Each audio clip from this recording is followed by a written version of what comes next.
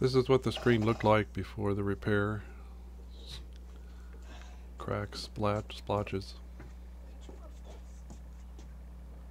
The first step is to remove 4 screws that hold the bezel cover over the display.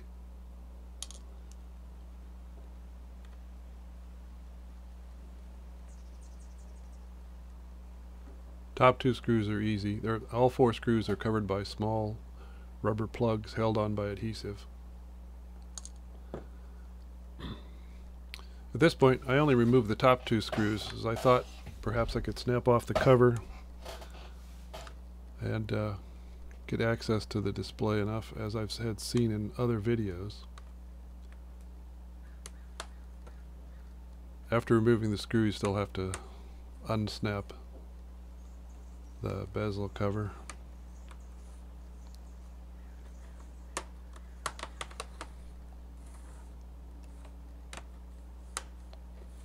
And then I discovered that I was going to have to remove the bottom screws. The problem with the bottom screws is they're at an angle that they're very hard to get at,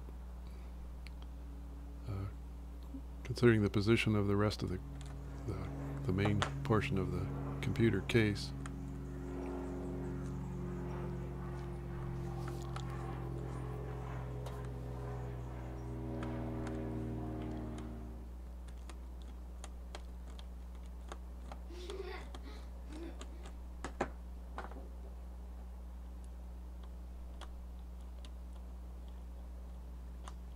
I like to put spare parts or screws and things in a small medicine container, prescription bottle, keep them from getting lost.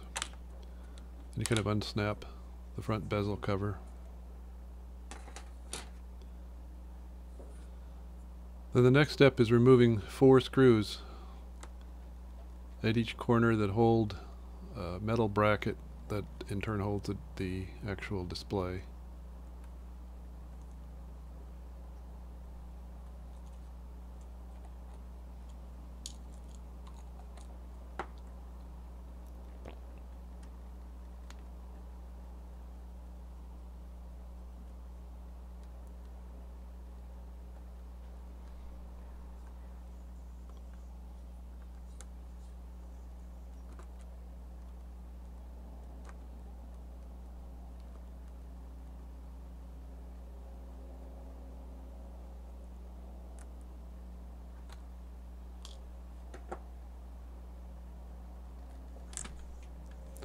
Then there's some tape that holds there's a cable that runs up to the wireless antenna taped on. It's held by tape to the display.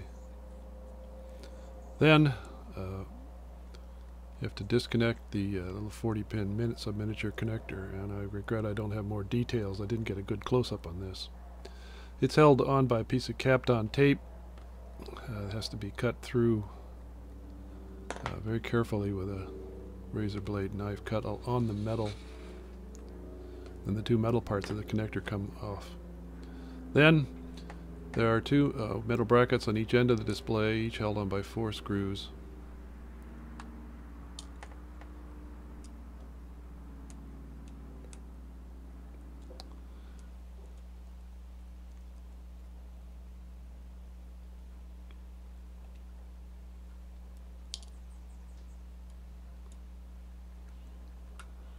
Then those metal brackets are then screwed into the new display. Each again 4 screws on each side.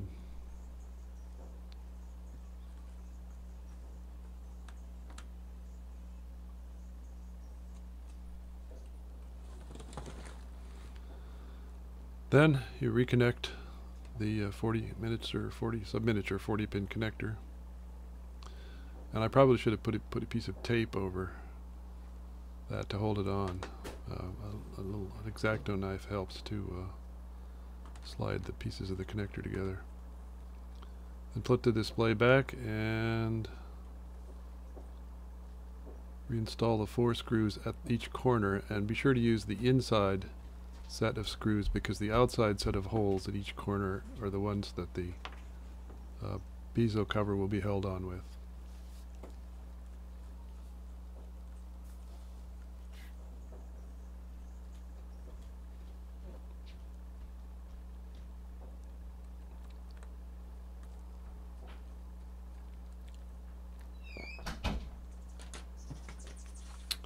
And finally, I'll replace the...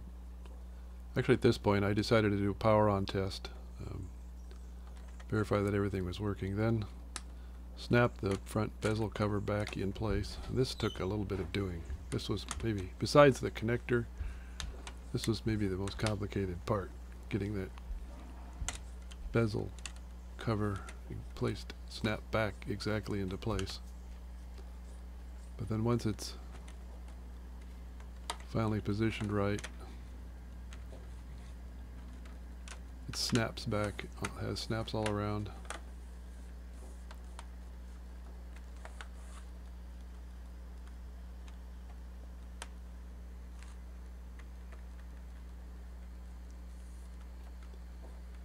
And then it's just a matter of reinstalling the 4 screws that hold the front bezel cover on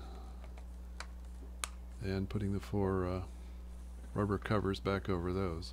Again, the 2 bottom screws are the hardest to get to because they're at a bad angle to the bottom of the cabinet.